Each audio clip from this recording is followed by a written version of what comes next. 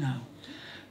As I said in my introduction, 30 years ago I was arrested in Iraq, and the circumstances were that I was there with a group called the Gulf Peace Team, which initially had a camp on the border between the two armies as an attempt at a civilian intervention to stop the invasion.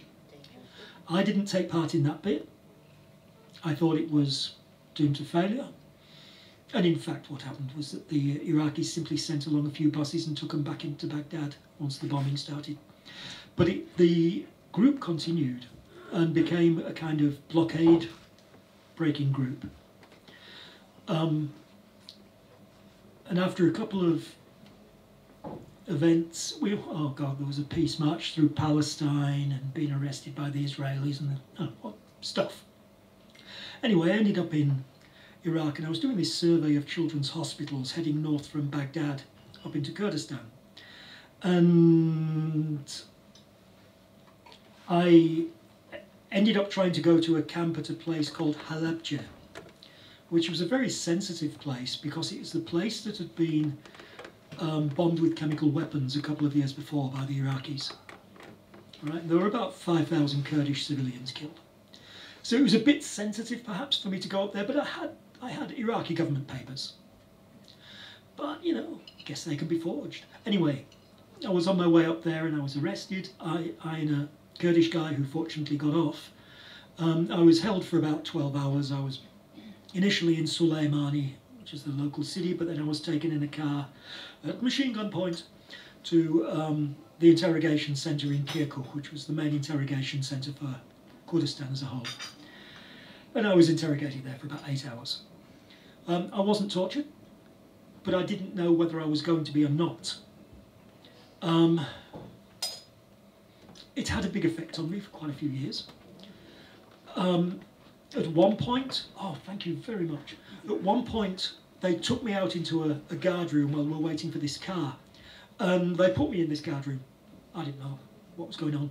And they brought this other guy in. And he was clearly Kurdish. He had Kurdish trousers, which are quite distinctive. And he was sat there in the room with me.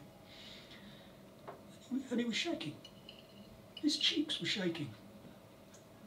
He'd been caught that morning. The copper, plainclothes cop later told me that he'd been caught that morning with thousands and thousands of Iraqi dinars.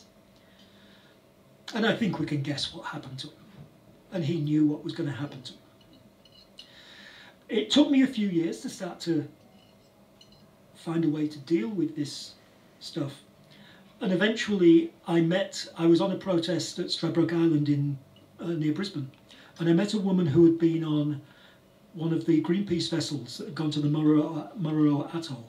And she'd been arrested by the French and thrown into a radioactive pool.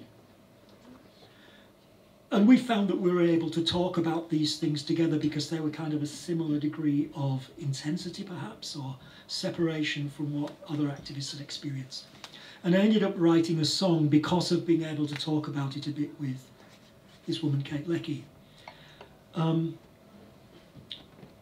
So it's called Song to a Frightened Man Across a Room.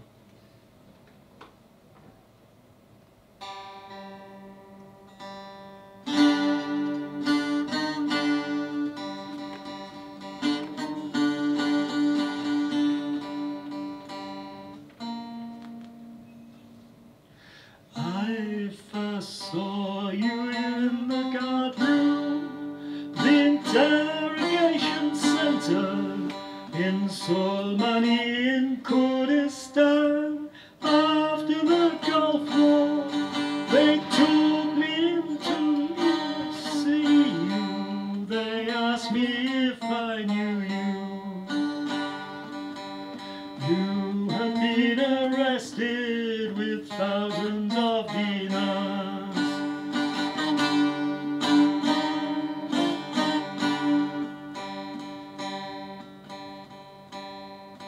My carelessness had led the Iraqis to arrest me on the road to Halabja. Questioned for some hours, then they took me to the guard room and left us there together to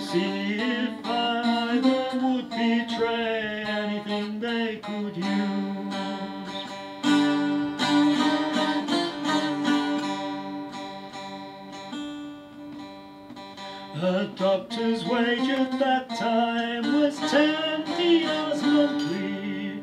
In Baghdad, in the destruction after the Gulf War, and you've been caught with thousands in what's a bundle 50s. You must have known the risk you took when you walked out that day.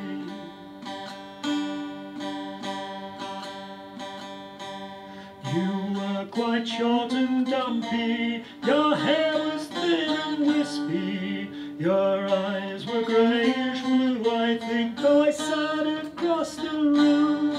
Your Kurdish trousers hung there, your shirt tight across your belly. Your darting eyes were begging, what harm could I do you?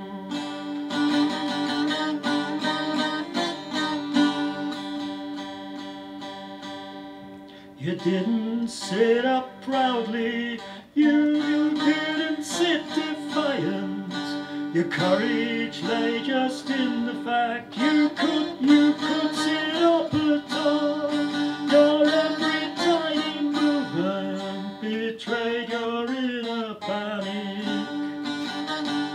The quivering of your cheeks made clear you full well knew the score.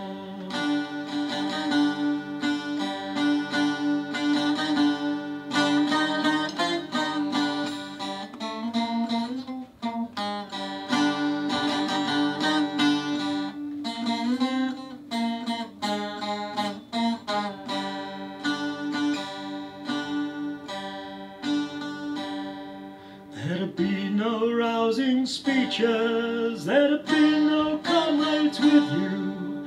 As they routinely tortured you, you would have screamed alone. There'd be no calls for courage, as they bent you for your bullet. There'd be no one there for you to sing your spirit home.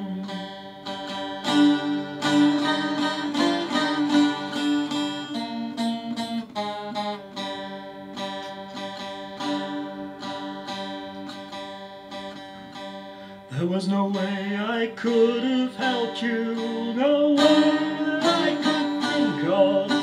The frightened outsider in the hands of a murderous power.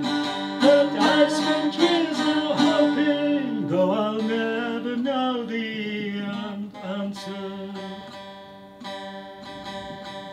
that I didn't make things worse for you in your final hours.